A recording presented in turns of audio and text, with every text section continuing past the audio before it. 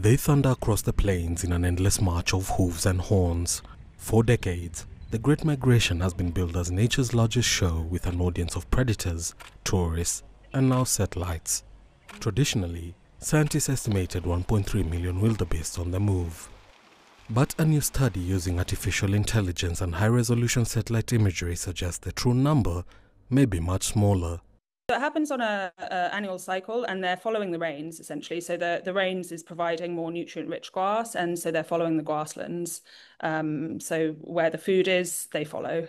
And it happens to be in this circular pattern that they move, and then they tend to breed in the south, and then they move up and cross the border between Kenya and Tanzania. Researchers trained two deep learning models, UNet and YOLO, to scan thousands of images pixel by pixel. So we were quite surprised at our findings. So the estimate from manned aircraft surveys 1.3 million. And in neither year, because we conducted the study over 2 years, did we find more than 600,000. The lower figure doesn't necessarily mean a collapse. Scientists say fewer wildebeest may simply reflect natural shifts or errors in older aerial surveys.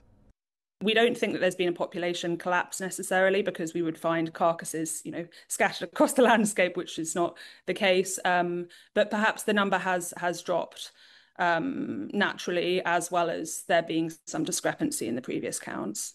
To prove it, researchers want to compare aircraft and satellite counts side by side, testing which method offers the clearer picture. But what we ideally want to do now is compare a manned aircraft count with a satellite count in the same area at the same time, and then we can work out the kind of relative bias errors of the different approaches.